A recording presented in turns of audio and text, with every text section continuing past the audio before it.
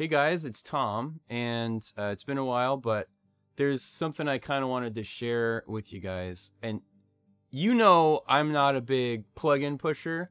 I really think you should use what you've got and not worry too much about spending $300 to $500 every month on whatever the newest AI neural net BS is. Like, just pocket your money, spend it on your family, you know, keep it simple basically.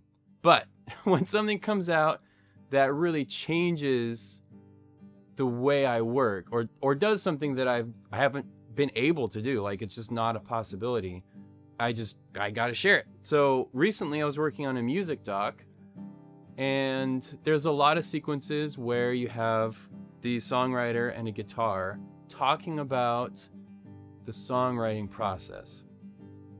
Normally what I would tell the director is, you know, they're playing guitar and talking at the same time. We can't really adjust those independently because it's all one mic. So what you got is what you got. And, you know, we'll just EQ and compress it and we'll call it good. We're not going to be able to get more clarity or anything. I heard about this website called LALAL.AI. I think that's how you say it. For stem separation. And I uploaded one of those mono files to see if it could separate the voice, like even just give me a little separation. And when I downloaded the result, I was completely blown away, because not only did it separate the voice from the instrument, but the voice was so clean and so good. It was like they were recorded with no instrument at all. There was no artifacts. It was totally clean. It even had the reverb tail on their voice. And we ended up using that for sequences where we needed to separate the voice from the instruments. Maybe for mixing purposes, or we wanted to do like a little, you know, sound design or some panning.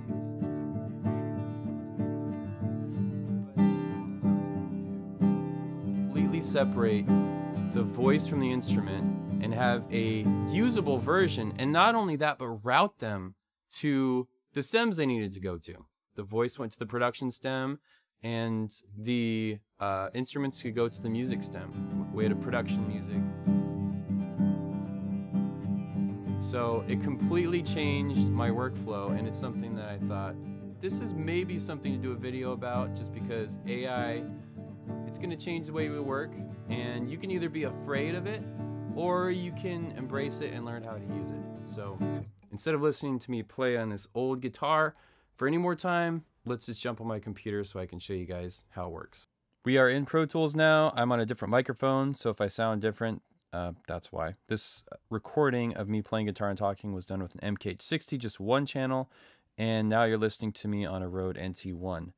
So how do we use this crazy thing that will separate the voice from the music? There's a couple different ways. They have an app, or you can use the browser. They both end up uploading the file to a server, which they say uses a neural net to separate things using different algorithms. But let's say you recorded it in Pro Tools, or you have something you want to get from Pro Tools to LALAL.AI. Just go to your clip bin, make sure the thing you want to process is selected, and go to Reveal in Finder. There it is. Now I'm going to go to Chrome. I've already got the website here. I'll have a referral link. They have a referral program. Like, you don't even have to sign up for it. It's just part of your account, where if you guys click the link and you go say, yes, I want to sign up for this, it gives me $0, but it gives me more minutes. And you can see I'm down to 465 minutes. So, you know, in 10 or 15 years, I might run out. So if you guys use the referral link, it helps me out in some small way because I get more time, which I think is actually a pretty good system. So, okay, we've got the file in Finder. Now you get to choose how you split this. And they've got different algorithms: vocal and instrumental, drums, bass, voice, and noise. You can look at all this stuff. Each one is like moderately useful, but the vocal and instrumental to me is the best. It's the cleanest one. What does this do? That's cool. Man, that's really neat. Okay, so you got some settings here. I never messed with these, but they have a de-echo, which is new, and enhanced processing, and then, okay, So just for the noise canceling levels, probably for the voice and noise setting, which I tried and it's like, it's okay, but I've got better tools for that. So this is just about vocal and instrumental. Back in Finder, drag the file over. It's going to take a minute to upload. And now it's generating previews. Oh, wow, that was fast. This will generate previews and you can check it out here, but I want to save the reveal for inside Pro Tools. So just know that in on their website and also in the app, you can mute and preview the file so you're not burning up your minutes to just check it out. So I'm going to say process the entire file, and it's going to take a while, so I'm going to speed this up.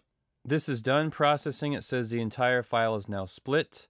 I believe it emails you when it's done, so you can go back to Pro Tools and keep working and wait for this to be done. So I'm going to download each of these to a split folder.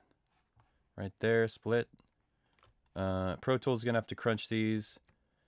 And let's see, which one is which? Okay. This is the vocals. And this should be the guitar. So first I'm going to play the original file. Hey guys, it's Tom, and it's been a while, but there's something I kind of wanted to share with you guys. Okay, so both guitar and voice. Now here's just the voice. Hey guys, it's Tom, and it's been a while, but there's something I kind of wanted to share with you guys. And so a tiny bit of bleed, but it's not too bad. And then here's just a guitar. Actually, this is going to be everything else, not just the voice, but it's going to be like room tone and movement and basically all your M&E stuff.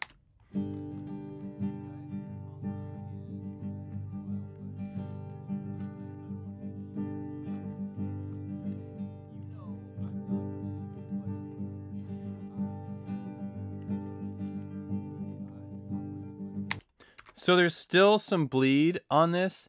Like I can hear just like a ghostly voice in the background, but the voice is practically free of that. I really think you should use what you've got and not worry too much about spending $300 to $500 every month on whatever the newest AI production music, group of production music tracks that we're using for that. So it completely changed my work. And then let me just combine these so you can hear group of production music tracks that we're using for that. So it completely changed my workflow, and it's something that I thought, this is maybe.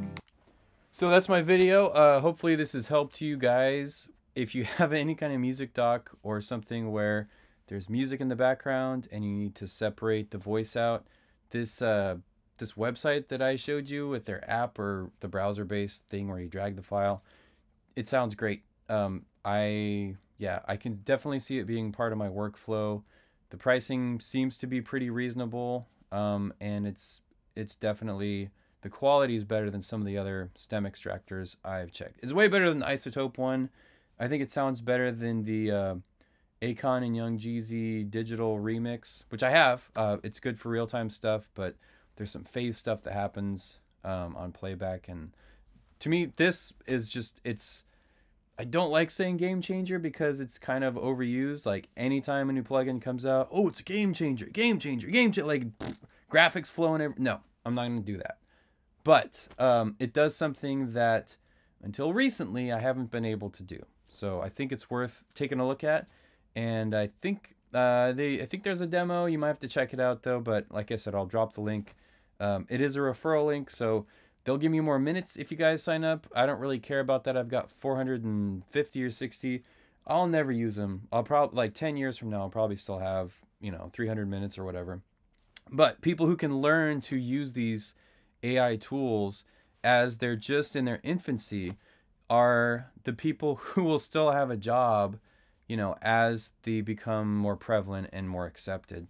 So I'm trying to, it's kind of a philosophical debate for me, like, do I really want to continue in this career if, basically the Terminators are going to take over and it's all going to be done by machine and AI films and AI, like, I'm kind of on the fence. Like, do I dive into the AI stuff and learn it so that I can protect my career, or do I just, wave and say, bye-bye, I'm taking off, I'm going to go fix cars or build houses or something like that. So it's something that we'll all have to deal with in our careers if we continue to work, because these tools are going to keep getting better. These are just first generations right now, and I'm blown away by what they can do. So I definitely think it's worth checking out. If you guys have any tools you like to use, whether they're AI or just something that lets you do a task that until recently was impossible, tell me in the comments what it is, because even though I don't push plugins and I'm not, posting memes and links and affiliate this and that and, give me money, like, I do test stuff when it comes out. I've tested all of the, Clarity and DX Revive. Like, I've tested pretty much everything that's come out. And I really only talk about stuff if it catches my interest and if it's something I would actually recommend to people. So I would recommend LALA.AI, or however you're supposed to say it, to people who need to split stems from score or split vocals from music. The voice and noise algorithm, I tried it and was unimpressed with it. I'm sure it will get better, but I just prefer to do that with, the tools I have, Cedar and EQ and editing and stuff. So yeah, that's the video. Hopefully it's been helpful, and I will try to make more time in the future, but work is picking up, thankfully, so I probably won't be as heavy on the videos as I am when work slows down. So until the next video, I'll see you guys then.